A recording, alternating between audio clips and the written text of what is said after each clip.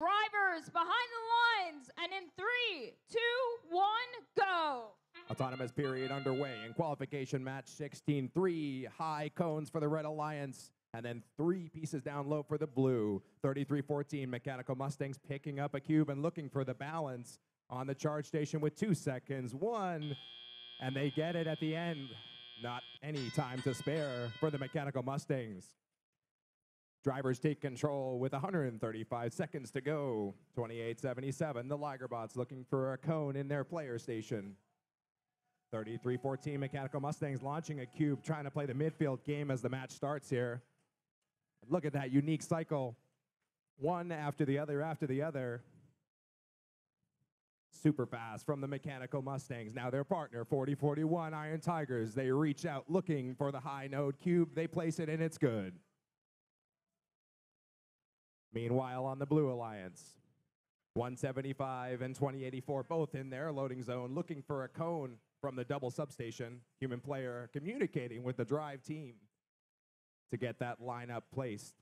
Meanwhile, on the Red Alliance, 33-14 forms the first link for the Red Alliance with a cone on level 3. 40-41 now flies back across the field, looking for a spot to place their cube.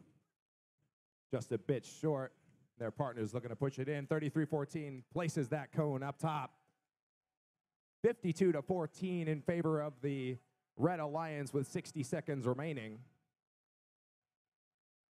Blue Alliance looking to start some of that momentum. And as they do, 2084 places 2 cones on the mid and low rows. And their partners, the Terrorbots, dropping a few cubes as well. As we approach the end game, team starting to think about how they want to handle the dot and the charging stations. 33-14. Duke's a hazard over the charge station. Their partners, 40-41, arriving into the zone as well. Looking for a place for that cube. In the center, they place it while their partners finish a link up top. 28-77 with 23 seconds left says, that is my BC dot. Meanwhile, the Blue Alliance looking for the triple balance. 33-14 and 40-41 placed nicely on their charge station. The Blue Alliance trying to do the same with 8 seconds left. They say that double balance is good enough for us. With 1 second remaining, time ticks away.